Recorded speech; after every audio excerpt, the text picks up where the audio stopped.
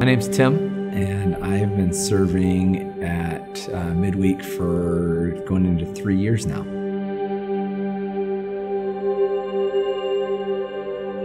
Before I came to North Shore, I always served in like the elementary level, and it never kind of evolved into, middle school or high school. And so then it was kind of like I was challenged, or, okay, our kids are heading into middle school now.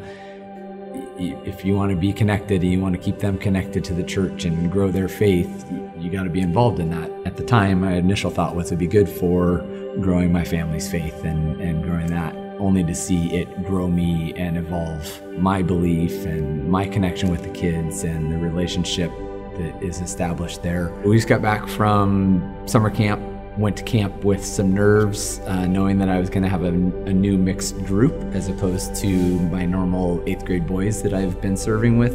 And actually just recently it kind of dawned on me or connected that whether I'm leading the 8th grade boys specifically or I'm present, I'm still going to be connected with them. Because even like at camp, I didn't have all my 8th grade boys that were at camp, and they were still like checking in or come hang out or ask a question or come tease me or whatever. So it was like, okay, yeah, we've created this bond, and it's not just because I sit with you on Wednesday and go through the lesson. We were at camp this last week. We got a group of some of your guys, and asked them to talk a little bit about just like you and what you mean to them. No, stop. Like, no. It's been fun, as he's always upbeat and enthusiastic and encouraging. He's very funny, nice, he gives out candy every day. Yeah. I like Tim. I think it's been pretty easy to get along with him because he's always, being funny and being participational. He likes to tease people, but we get to tease him back.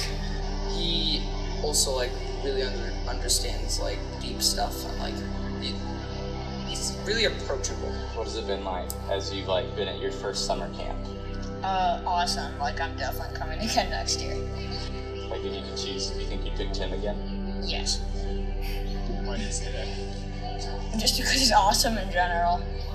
Every single time in life groups, he dives in deeper in every sermon, and I've learned countless things from him. He has cheered me on and my journey with God, and I'm getting baptized next week, and he's helped me with that. It's just really encouraging and helpful because I know someone has my back and I can depend on him. Tim, you've been a great inspiration, and just getting me through camp while having fun and getting closer to God. Thank you for being my leader. I just want to let him know that I think he's awesome. Yeah, and I'm always looking up to him. Tim, thank you so much for everything. You're a great leader, a great person. Thank you for making camp fun. Wow. I don't even know what to say to that.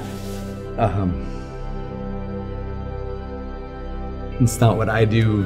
It's not why I serve. But this is what happens when you connect with kids and help them with their faith. So, wow.